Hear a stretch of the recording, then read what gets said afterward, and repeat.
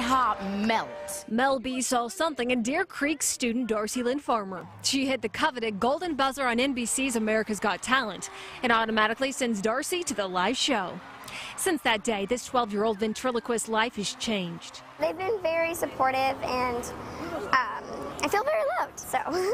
Darci performed at the Allied Arts Block Party in downtown Oklahoma City Wednesday morning, her fans showing up to see the upcoming star.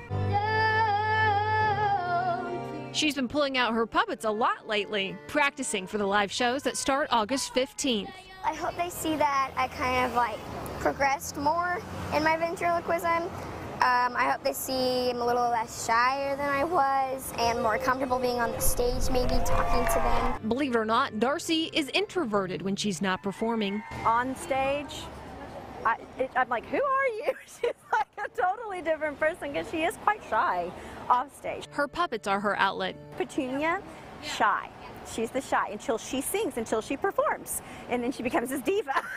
And then Katie is the more, let me see what I can get away with, sassy, kind of spunky, that she would never do outside of using a puppet. Her fans are rooting her on, and so is her brother, who already has plans for the $1 million prize. If we win, she's taking us all to Hawaii. But first, she's got to get the votes to become winner. I'm super califragilisticexpialidocious nervous, but I'm really excited too. So it's kind of in the nervous, excited mix. A true talent, no matter what happens for this Oklahoman with a lot of talent. Lacey Lett, Oklahoma's News Channel 4.